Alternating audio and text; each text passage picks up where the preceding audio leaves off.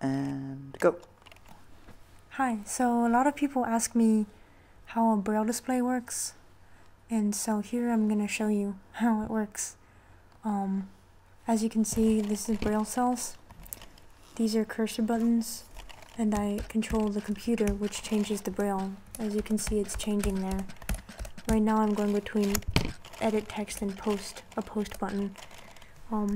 Right now, so I made a typo, but when it's correct, it'll say right now I'm typing into a chat, there we go, the chat room, period, enter, and that'll post the message.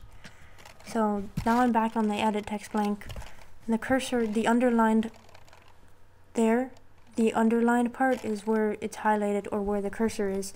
So right now it's in the edit text because that says edit text blank, so I haven't typed anything yet. If I want to click the post button, that would be underlined post. So that's how it works.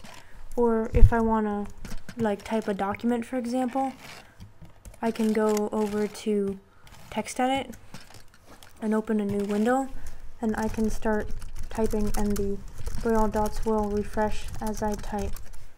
Then I can go back and read it. So now it's at the end, it says read it, but I can go back to the beginning. Top of document, when it has these full cells here, that tells me some status. So right now it tells me I'm at the top of the document. So I can go to the top of the document, you know. Let me change it to so now I can go back to the top of the document. Then I can go back. See? That's different from where I was before. And then I can read along like that, and that scrolls along. So this is only 20 cells of Braille, which is a fourth of a line. So for one print of Braille, I have to go through 4 phases using this scroll wheelie thing on this side, and this scrolls down and up lines, and this scrolls left and right within the same line.